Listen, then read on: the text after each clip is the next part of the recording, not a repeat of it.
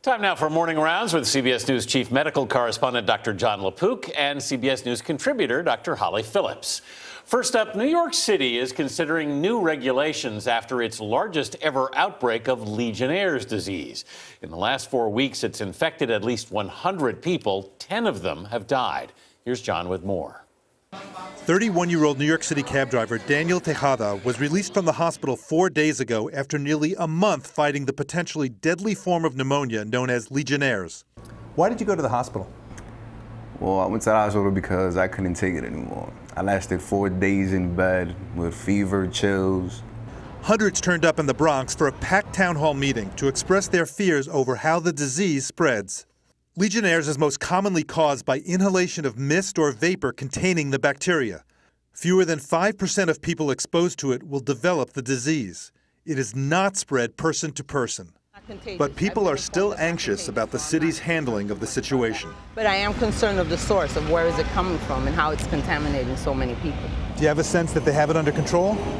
Not really.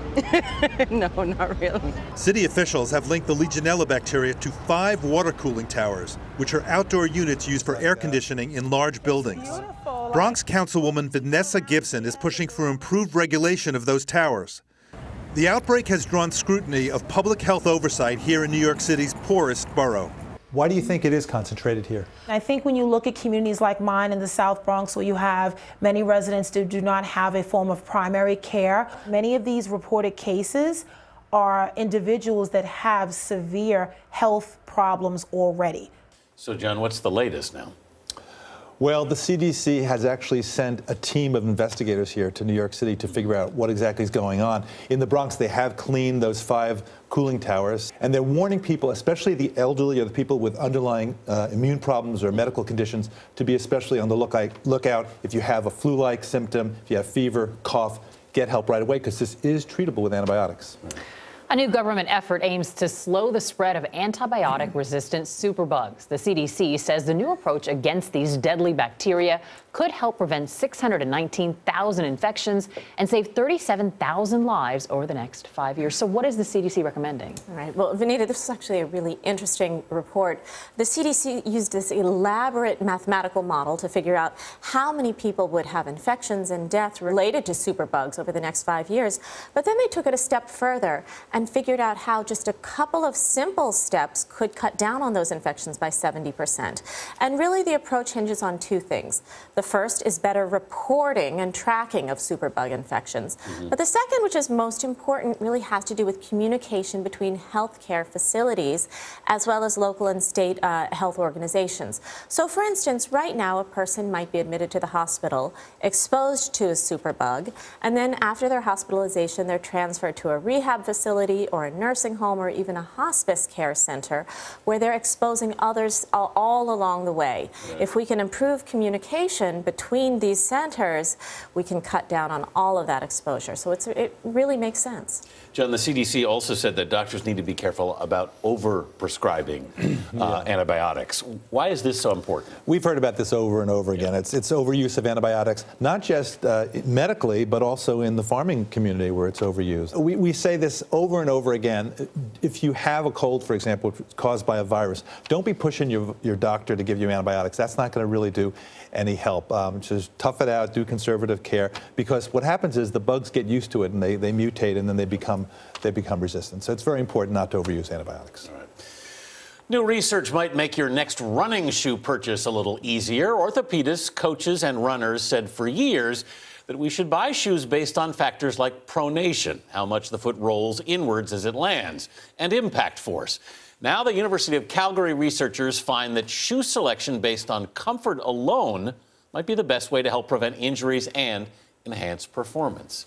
Simple as that. I absolutely love this study. I love this type of study that just follows logic and makes sense. You know, really, I took this to mean our bodies are actually really, really good judges of how we should move and how we should run.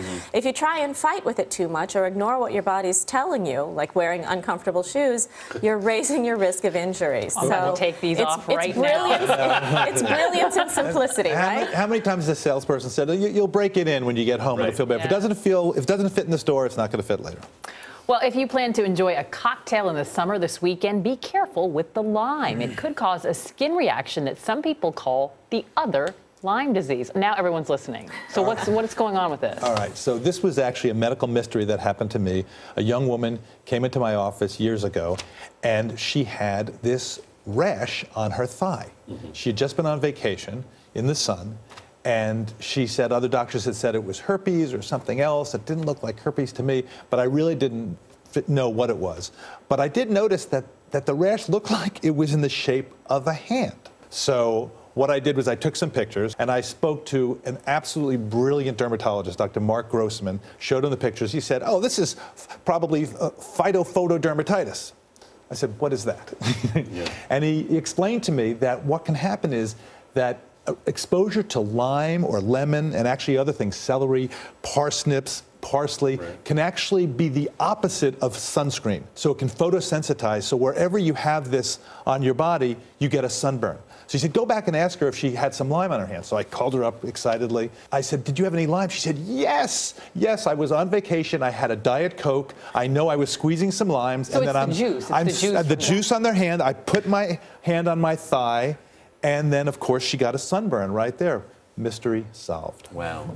All right, finally, chili pepper fans can rejoice. A new study suggests a diet with spicy foods can help you live a longer life. The research found people who ate spicy food 1 to 2 times a week had a 10% lower risk of death from heart disease, cancer, or diabetes than those who ate spicy food less than once a week. Yippee, right? Even this is an observational study, so we can't take too much from it.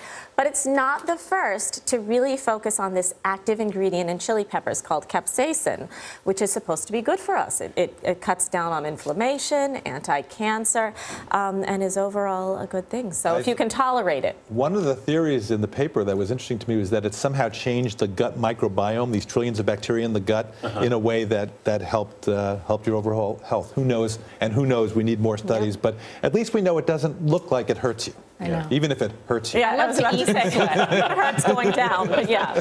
All right, Dr. Jon LaPook, Dr. Holly Phillips, thanks so much.